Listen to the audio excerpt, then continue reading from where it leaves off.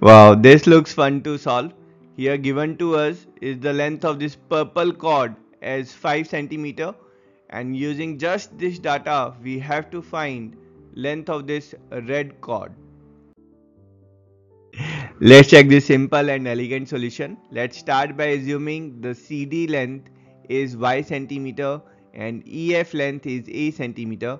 Now with respect to this small circle, CD is the tangent and CB is the secant.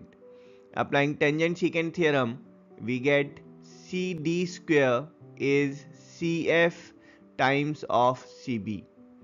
CD square is y square, CF is x plus a, and CB is x plus a plus 5. Let's call it observation number 1.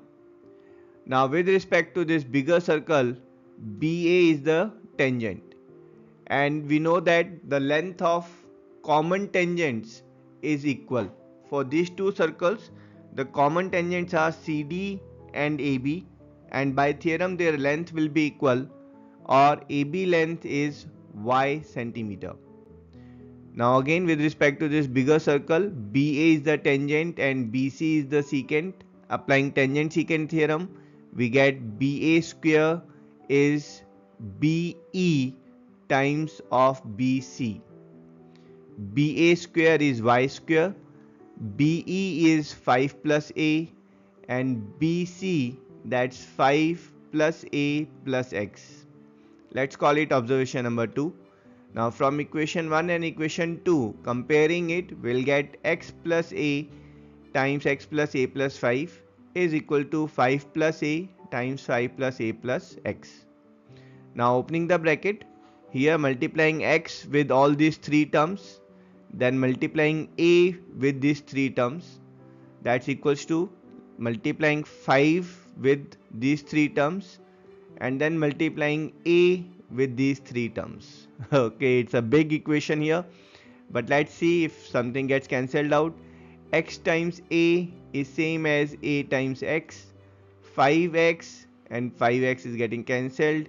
A square and a square is getting cancelled. 5a and 5a is getting cancelled. Now let's take 5 square on the left side, so we'll get x square minus 5 square, and this ax is there, and let's take 5a on the other side, so we'll get ax minus 5a. This is equals to 0. To factorize it, let's apply identity of a square minus b square, so this will become x minus 5 x plus 5 times of, here I'm taking a common, x minus 5. Now both these terms x minus 5 will come common, and we'll get equation in this form.